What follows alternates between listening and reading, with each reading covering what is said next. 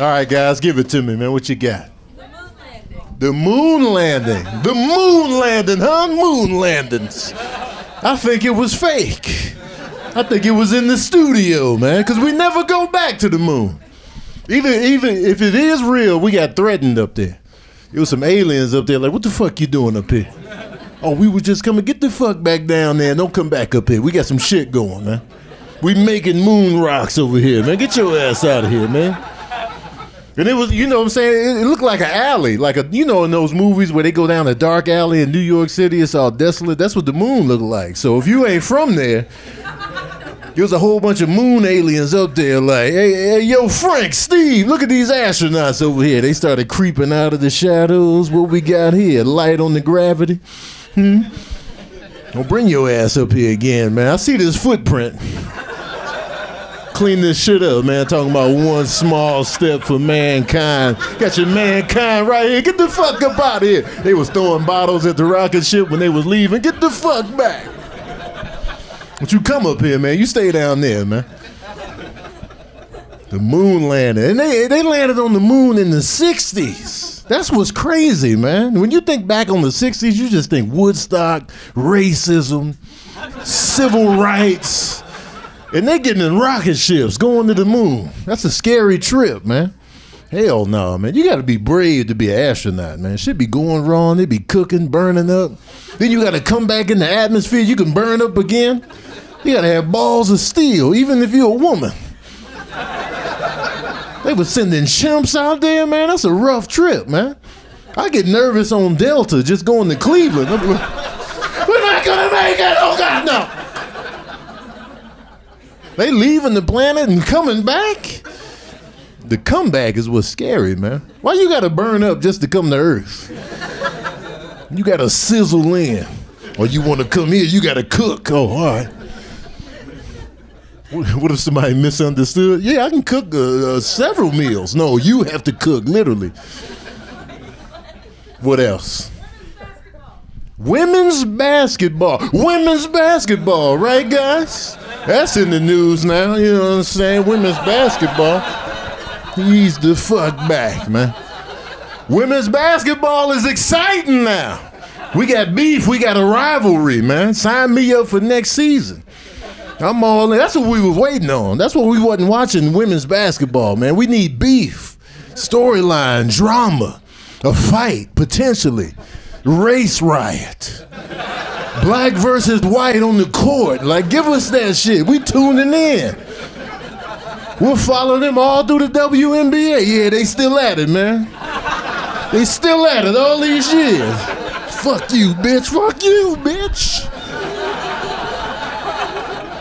I want to see that on the women's court, man. I'm all in. Who needs dunks when you got that? Women fighting? Women fighting, a jersey might come off, a titty might come loose, an areola. Oh, areolas, man. Turn that up, hit the record button. Who won? Who won? That's what women's basketball been needing, man, beef. I'm all for it. And let them talk shit, man. Don't be no tight asses talking about classlessness. Shut the fuck up, man. Same people talking about classlessness voted for Trump. That is a classless dude. At the end of the day, Trump is classless. Even if you voted for him, you know it's true. That's why you voted for him. He ain't got no class. Unlike the classlessness, man. Classiness is boring, man. Sometimes you need some reckless classlessness. All right, what else we got? BBLs. BBLs, right, guys? That's what's going on, man. Big booties, man. This is getting too prevalent, man. Everybody's body about to be the same. There's about to be no variation. The BBLs, everybody got the same body. You lose the excitement. I'm getting numb to big booties, man. That used to be exciting. When you saw a good quality, robust booty, that changed your whole goddamn day. You go, oh man, I saw this booty today. You be telling everybody you knew, man, I saw this one booty today, man, at Starbucks. Oh, dog, man, you had to be there. Now they're everywhere. Now I'm looking for regular bodies, flat cheeks, man. I saw these flat cheeks earlier. Coffee bean and tea leaf. Oh, she had zero ass. It was real. It was hers. It was organic. Getting the same bodies, man. And a lot of people ain't getting it to match the body that they have, so it's like completely fake. So now all you see is the fake. You looking at the work. She walk in, work, procedure, work. It's supposed to be subtle, you know what I'm saying? Fool me, like, oh man, I wasn't sure, I couldn't tell. Hated when the booty and the thigh ratio was off. Like, you just added all that to them sticks, man, look out. You gotta let it organically flow through. You got no thighs. I'm gonna get me a new dick out here. Fake dick that don't even match the rest of my body, man. How y'all gonna like that? Y'all gonna be excited. I saw this fake dick at Starbucks. It was crazy. What else? Out of work actors, huh, guys? Every actor is out of work till they get the next gig. Always remember that. If they ain't shooting nothing, they out of work. From A-list all the way down to the Z-list, it's the same shit. If you ain't on set, you out of work. That's the job. That's what we asked for, man. Leonardo DiCaprio been out of work. If he ain't working on nothing, he out of work. Leo, what you doing? I'm just reading scripts. Man, you out of work, man. You ain't got no goddamn job. I'm gonna have a job. Yeah, pick a script then.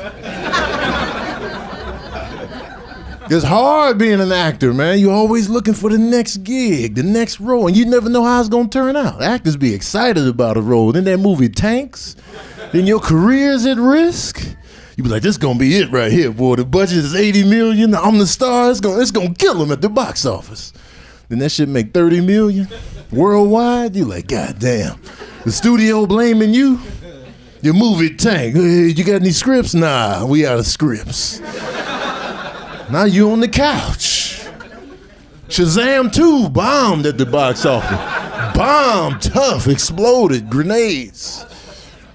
But then the movie like Super Mario Brothers made all the money this weekend. You know what I'm saying? Chris Pratt, he's working. He got a job right now. Chris Pratt got a job right now. What else? Watermelon? Did you say that because I was black? Who the fuck said that, man? Oh, you black? Oh, all right. I had to check, man. I was like, what the fuck's going on in there, man? How long you had that locked and loaded? Watermelon, man. I don't like how they try to shame black people about watermelon, man. We was making money off watermelon after slavery was outlawed. That was our primary source of income. Then they tried to shame us for hustling the watermelon, man. Take pride in that shit, man. Watermelon good, too. When you get that good watermelon in the summertime, it be sweet. And get the seeded, man. Don't get the seedless. Seedless is the BBLs of the watermelons, man. It ain't real. It's not organic, man. Get the seeds in there. The seeds supposed to be in there. Seeds of love, tears for fears. Black folks, we was making money off watermelons, and they was hating, man, propaganda. Every time black folks try to come up, man, white people was like, man, y'all should be ashamed of yourselves frying that chicken and selling watermelon, making money. Man, that shit was fire. Watermelon is good to this day, man. Stop being ashamed of the racist America, man. That shit was real. Don't be trying to hide them history books. Take the L to the face. And if your relatives was racist, man, take it. Absorb it. Be ashamed. Don't be erasing history, man. Fuck that. Blemishes and all, man. Real booties out here. Don't be ashamed of your past, America. Let's hear it.